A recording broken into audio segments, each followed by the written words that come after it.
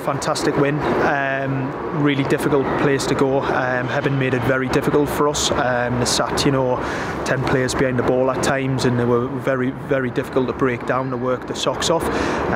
We had to be brave in possession. We had to take risks, and the goals we scored were fantastic. We were disappointed with the 2 goals we scored because they come so quick after us going in front both times. I think the scoreline did flatter them a little bit. That was a little bit of a joke with Les after the game, who was brilliant from Hebburn. And on another day, if we had been a little bit more ruthless, a little bit more clinical, we would have won a little bit more comfortably with the scoreline. But it sets up a really mouth-watering tie with St Roberts. They're renowned for always having good football teams. We've got the home tie at Monkwearmouth, which I think suits us and will be important. But to get the last 4 of a county competition is a great achievement, and it follows up the brilliant futsal performance the other week. So they're doing well.